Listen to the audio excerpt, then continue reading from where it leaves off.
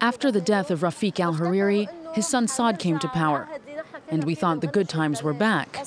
But then we realized Saad wasn't much of a politician. Meet Baria, a mother of two and in many ways a typical Tripoli resident.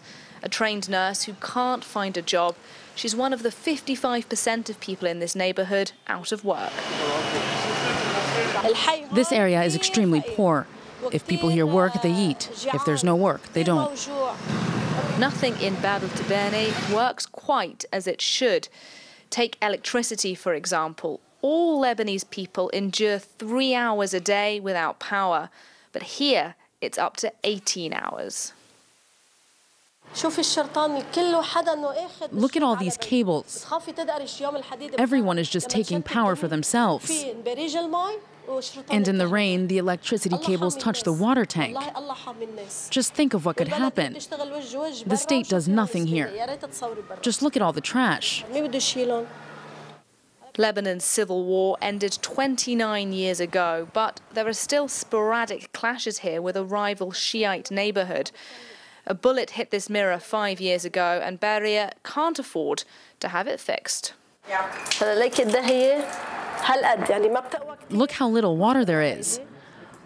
If I don't shower, there will be water in the tap. But if I do take a shower, there's none here. Lebanon is a resource-rich country. It should have plenty of water. But years of corruption and mismanagement have strained its public services to breaking point and pushed its people out into the streets. We hope the revolution works. It has to. Here, nobody helps us.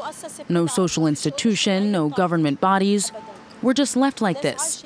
We won't accept it. We are tired and fed up.